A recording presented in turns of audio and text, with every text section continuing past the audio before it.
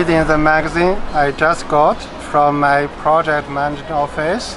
I'm the mission leader looking after the project. I'm Zhiming Niu.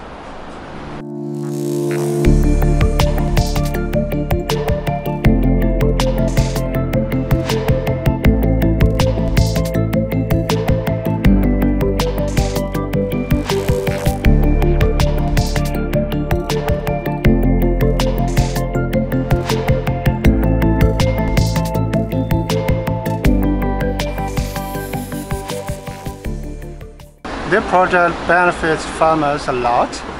It builds farmer roads and irrigation systems. It also protects soils.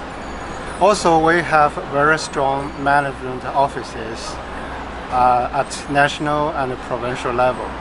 They look after the project very, very closely and ensure that the project activities fit in very well with the government key agricultural programs.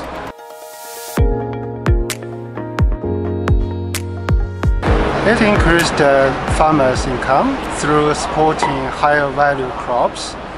It also made the farming more resilient to extreme weather, for example, flooding and drought. It also improved the rural environment by reducing agricultural pollution and waste.